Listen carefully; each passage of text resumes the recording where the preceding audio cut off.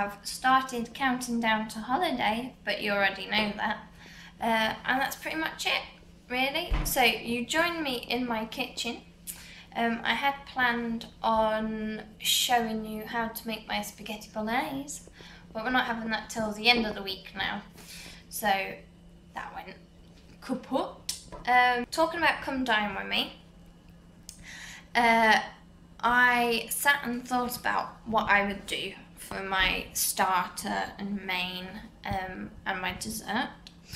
Evening would be an evening of different cultures. When I looked at my menu list, to start off, for starters, we would have Indian, and I would do something like either onion bhajis or chicken pakoras.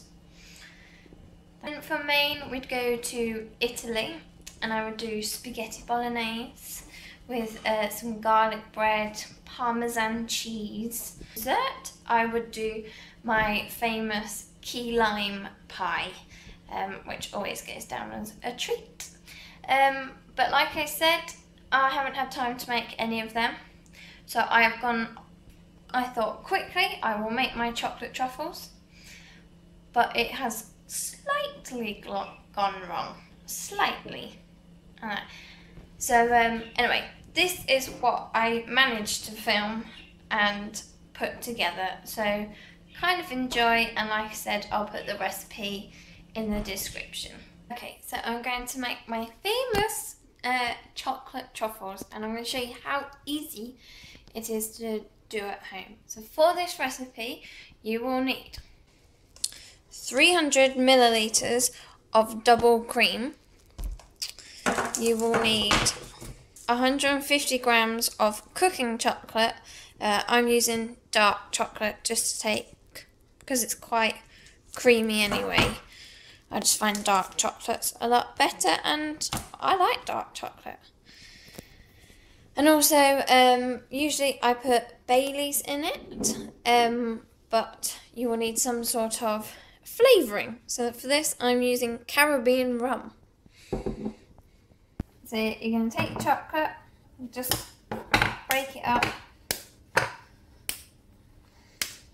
Take chocolate, break it up into small pieces, and then you're just going to cut it up into little shreds till you end up with something like this. It doesn't need to be cut up finely, it just needs to be cut up a bit smaller than the little squares.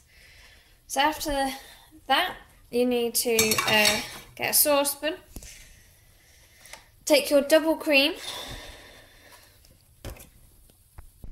and you're going to basically heat it up.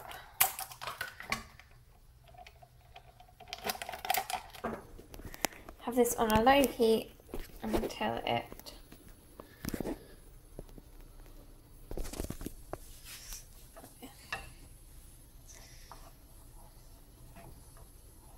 and just keep stirring. What you're looking for is just before it gets to boiling point. While waiting for this, you need to get a bowl that can go in the fridge or whatever. You need to pour your chocolate into here. Because at this point I had camera trouble and it went completely. Once I'd done it, I couldn't redo it, if that makes sense. So I'm going to tell you what you have to do. So once your cream has come just before boiling point, when it just starts to bubble, you then take it off the heat and you put the chocolate in the bowl. You pour the cream over the chocolate and you stir until all the chocolate has melted, and you get that chocolatey, velvety look.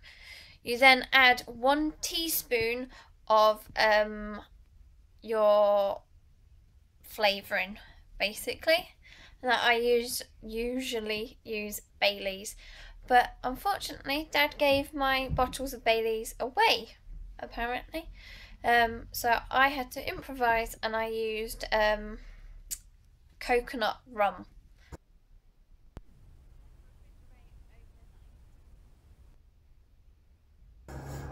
So I've left my mixture in overnight, so once it's solid, basically, you can take it out. And then for the next part, you are going to need something for your coating of your truffles. So I have got some popping candy and some chocolate sprinkles. You're also going to need a melon baller or something round like this to shape your thing. So you're going to take your mixture, spoon or whatever, and you're just going to scoop out what you want. It's not set. Roll them up. But it hasn't worked. It's not worked. Mine's not set. Typical. It has totally gone wrong. Basically what you do is you scoop it out and it should be like a solid chocolate, and you roll it up and you dip it in your things. But mine has not set. Do you know what? I just give up. I give up trying to show you how to do different things in the kitchen because they go completely wrong. So Sophia, you have been you, and today and this week I have been this person.